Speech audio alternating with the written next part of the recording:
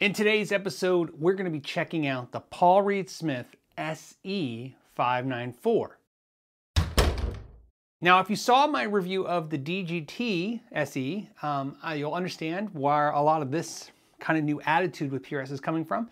But if you haven't, you can check out the link down below and watch that video. What you can see is PRS is stepping up the evolution of these guitars. Everything from the Silver Sky SE to the new SE 2408s to the SE DGT, and now of course the SE 594. What you're seeing is Paul Reed Smith guitars basically taking the SE line and making it shockingly close.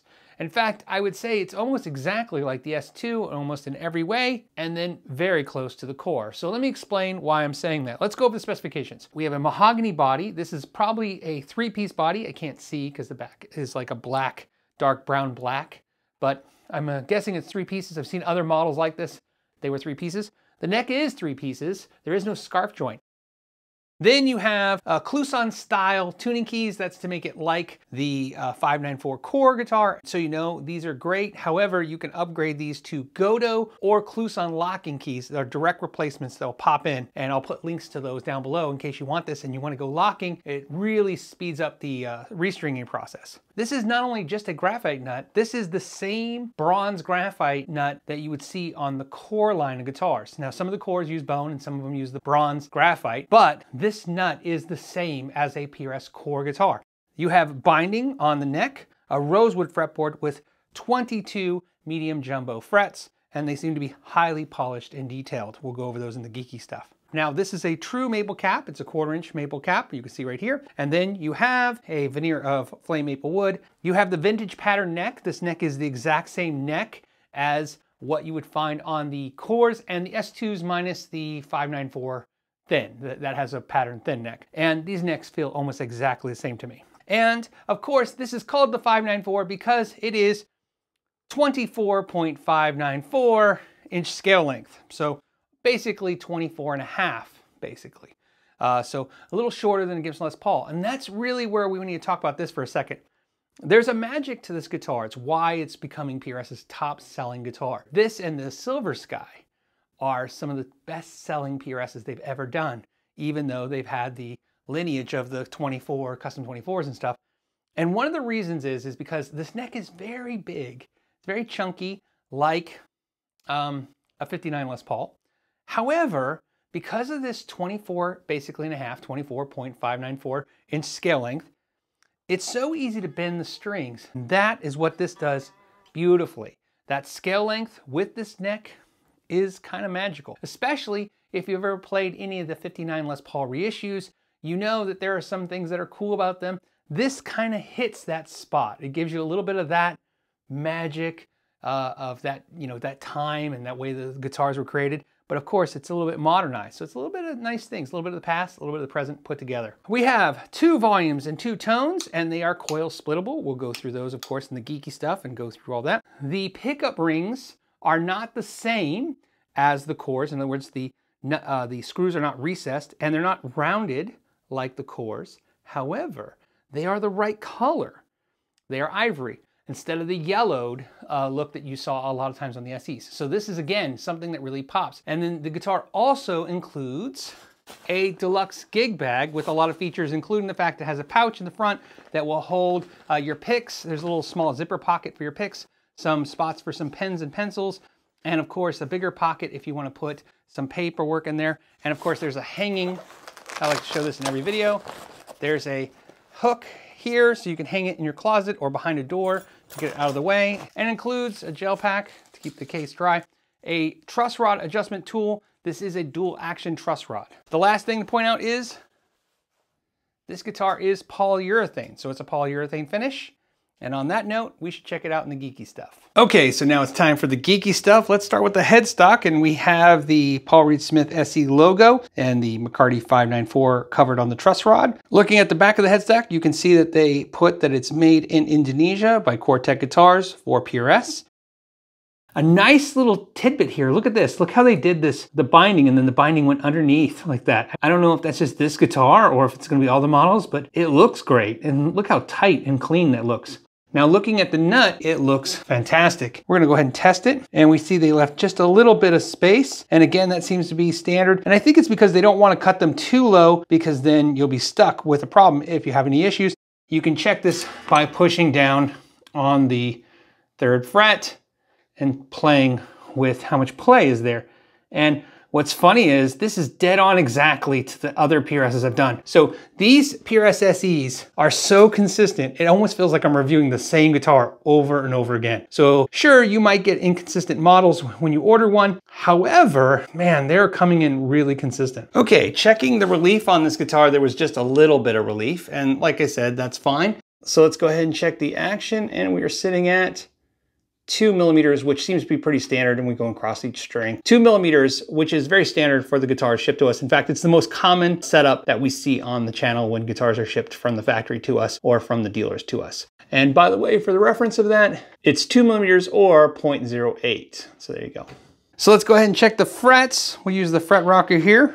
Now, one thing that's great is if you remember the 80s, Ibanez and guitar companies like Jackson and stuff were known for just amazing fretwork. And PRS has definitely continued that tradition. And it's nice that they really kind of want that to be the standard for the SEs. If you're looking at an SE, that's one thing I think you could, is good quality frets. All right, now it's time for the fret in test. So let's go ahead and check the frets. And I can feel it, you can hear it snagging.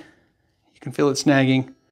This one, what's really weird is I thought the frets felt really good, but you can see they were pretty heavy on the snagging. This is definitely a 3 out of 5. Obviously snags the nylon, but wouldn't snag your hand. Okay, so now it's time to check the bass side. And very the same. It's very much the same. Yep, they look pretty consistent. So again, 3 out of 5 without a doubt. One of the lowest, I think, SEs I've seen on the sock test, but it's still passing grade. 3 is passing. Now let's check to see how polished the frets are. And if you watch this, any of these in the series, you know some of these guitars, when we move the string, it sounds like we're just going on sandpaper. Sometimes you can't hear anything at all. So let's just randomly find some spots.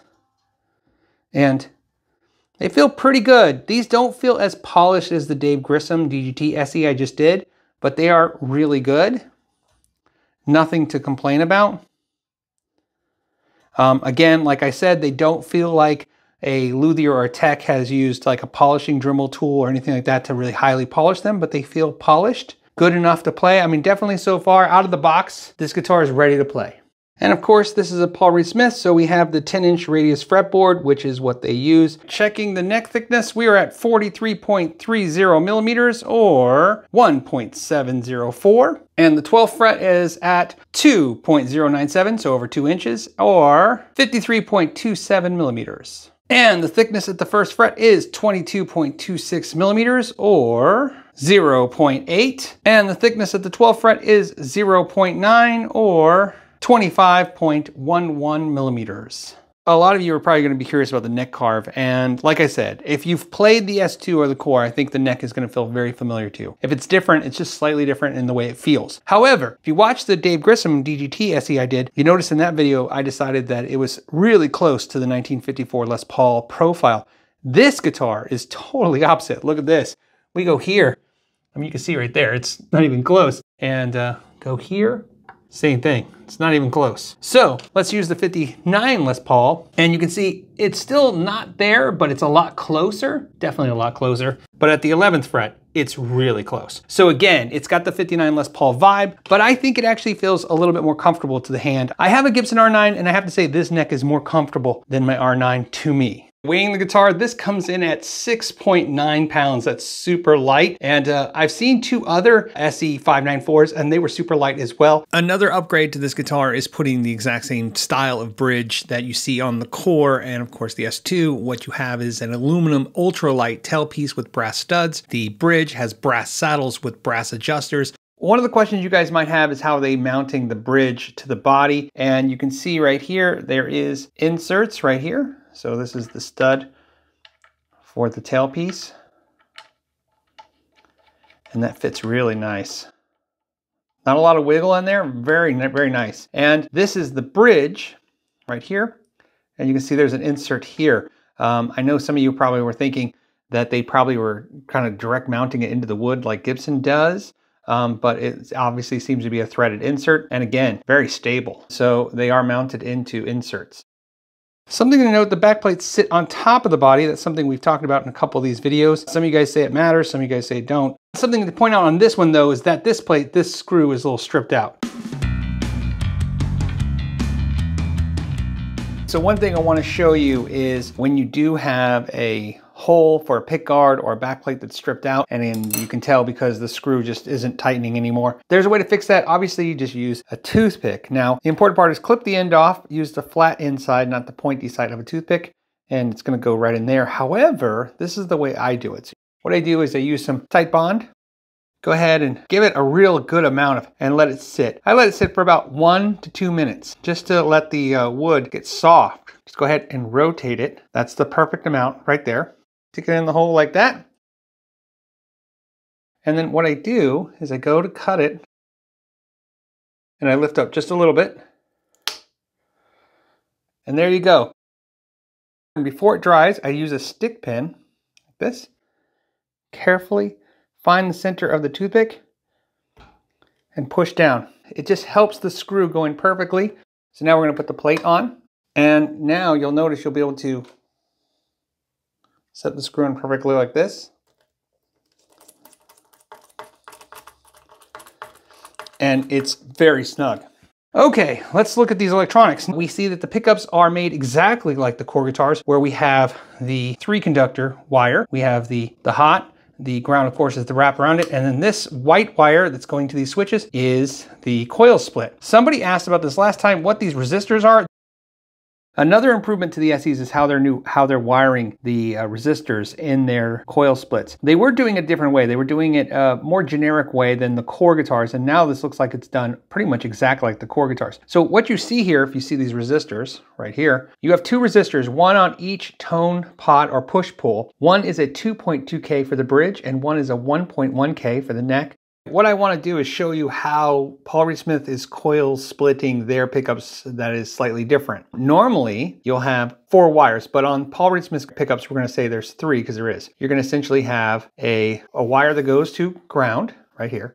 And then, of course, you'll have the lead wire, and that'll go off to, let's say, the switch or the potentiometer. And there's a 3rd wire, and what that will go to is the switch. Now, whether that's a push-pull or a switch, I know this isn't the official diagram for a switch. I just want you to see it's a switch. So what happens is you throw the switch, this switch is wired to ground, and then what you do is you have the 3rd wire, it's this terminal, and essentially if we throw the switch and it goes to ground, we essentially remove 1 coil. Now, obviously they're physically both there, but you only get a single coil now. You get only one of the coils. That's what's happening. You're just routing that coil to ground. This is not the right resistor. I just need one for illustration purposes. What they're doing is essentially connecting a resistor like so in line, or to be honest, they're just tapping it over to ground. And what they're doing is, because this resistor is in place, when you hit the switch to send this to ground, it doesn't allow 100% of that pickup to go to ground, which means that pickup is not really removed in a traditional coil split way. What PRS is essentially doing is weakening one of these coils so that one is more dominant, and therefore you get a fuller sound. So that's why they're doing it. Now, interesting on this model versus the DGT had treble bleeds. This does not have any treble bleeds. This is just a 500K alpha pot, and then the 500K potentiometer push-pulls with 0.22 microfarad capacitors right there. This is shielded, so this is shielding paint, and it is shielded, and the back plate is not shielded. And we have the output jack with a football style plate, which I like because it's metal instead of plastic. And of course, we have the 5815S pickups. Now the S is, of course, means they're imported, and we'll check those. So let's go ahead and check these pickups out. We're sitting at the bridge and we see it at 7.6K, which is a very low output pickup, something like a PAF territory. And then we have the neck pickup, and that's sitting at 7.1. And then we show the bridge pickup inductance at 4.25 and the neck pickup at 4.08. So again, these pickups are going to feel and sound probably close to the original pickups. Let's take a look at the market comparables because they're pretty crazy. This SE costs $949 with the included gig bag. However, the Paul Reed Smith S2 version of this guitar, that is made in Stevensville, Maryland, costs double the price. Comes with the same type of gig bag. It's cosmetically different, but quality-wise about the same, and has the same exact pickups, bridge, and very similar construction. However, it has improved locking tuning keys, and of course, there's a few other small details that are different. Now, compared to the Core, which is 4 times the price of the SE and double the price of the S2, of course, comes with upgraded made in USA pickups, a hard shell case, and a lot more involved carves and cuts on the guitar with some obviously improvements to some of the quality components as well. But just to give you an idea, this guitar looks like the best deal of the bunch, to the point that I don't even want to say what I'm thinking yet until my final thoughts. All right, so now it's time to check out the guitar and to see how it sounds. We're gonna start with the neck pickup because we're on the clean. We're running a Fender 65 Deluxe Reverb with a stock Jensen with an SM57, and it's going to sound like this.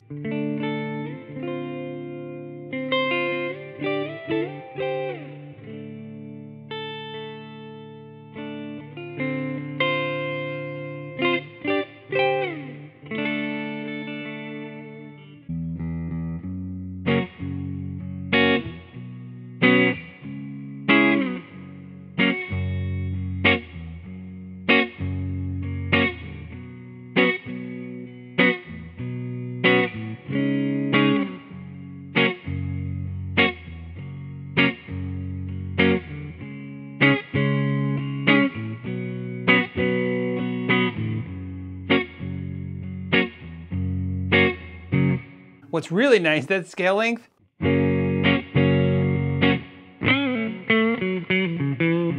Those bends are pretty nice.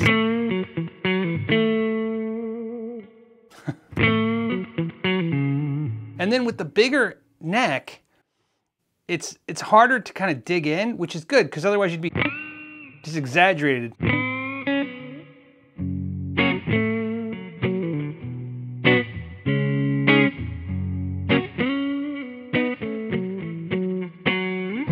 One of the things I really like about dual coil splits is that you can coil split the neck pickup only. I'm not a big user of the coil split bridge pickup.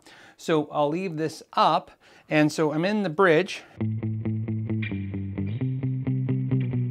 if I want to go to the neck, I'm already in single coil mode because I've left it up.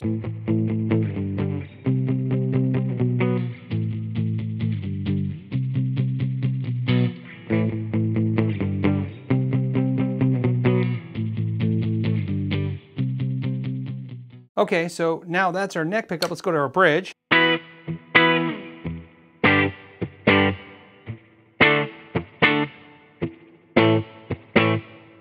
Middle position. And it's going to be the blend of those two pickups, of course. Of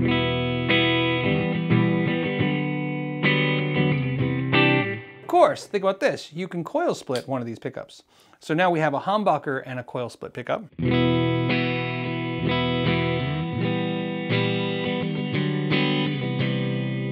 Both coil split.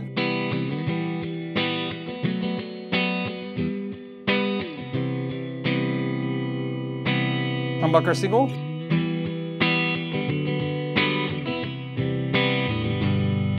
Dual humbuckers.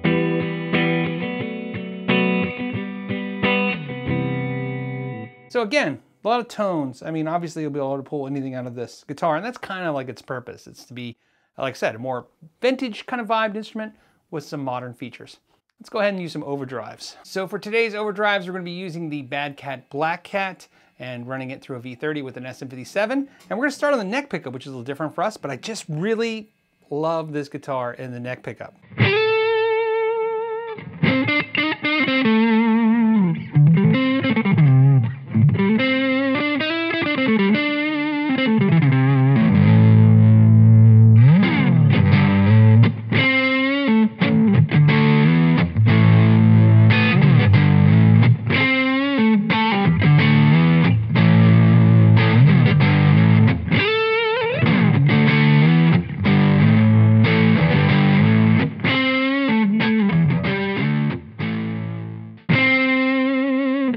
I mean, that vibrato is just effortless. And these are 10 to 46s.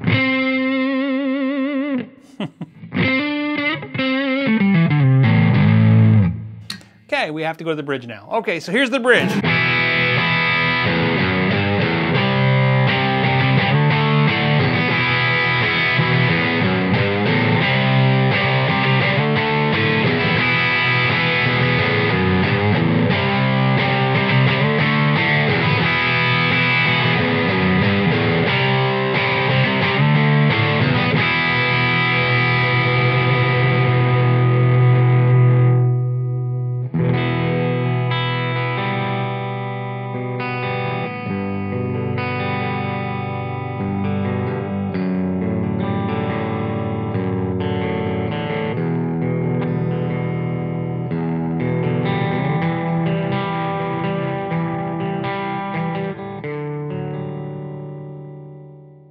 All right, so we got to be fair and try the single coil tones. Here's the single coil neck pickup.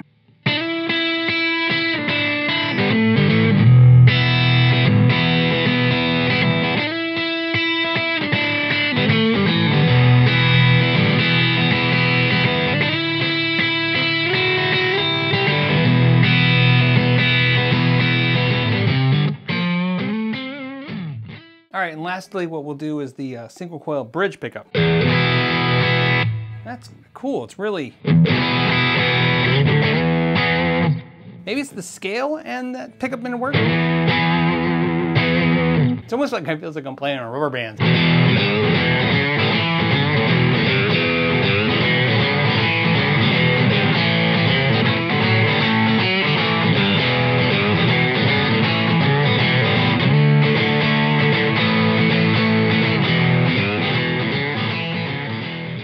So what are my final thoughts now that I've finished the video? Well, I played this guitar for a few weeks and I have to say, it just kept impressing me more and more. I really like taking the time to do these long, form videos that I do, because I don't think when you first get the guitar or when you first start playing the guitar, you really can comprehend all the things that they've upgraded on this SE line. And over the period of a couple weeks, really just going through it, I even had to come back in this video 2 or 3 times just because there's so many elements that they've upgraded to the point where I don't know why the S2 is going to exist. And as you know, I'm a huge fan of the S2. I think the 594 core is a work of art. It's a collector's piece. It's a beautiful instrument, and anyone would be very lucky to own such a great guitar.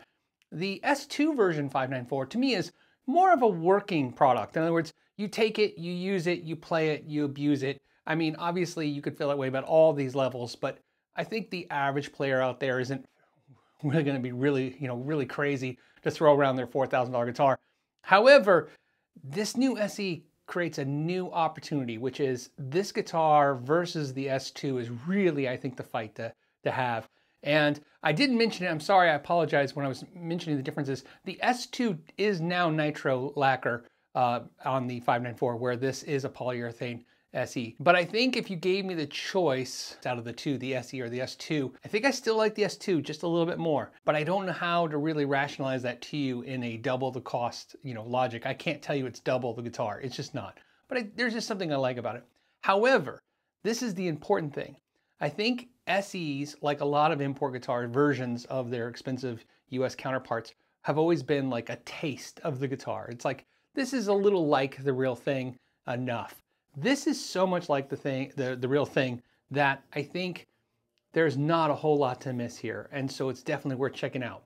If you're curious about how it compares to the DGT SE, you can check out that video down below, like I said, and watch both videos and come to the conclusion yourself. That's why I do such details in the videos, is so that you can consider and weigh all your own options if you're considering these guitars. As always, I want to thank all of you for hanging out today. And until the next time, know your gear. Now just remember, the builders who send these guitars for my review have a drive to make great guitars. They agree to send non-cherry-picked instruments and let me try to find the best and the worst points of their guitar. Nothing I say or show is meant to take away from their hard work, dedication, and I applaud their ability to check their egos at the door and share their workmanship with us. Let's face it, most companies are not willing to do this.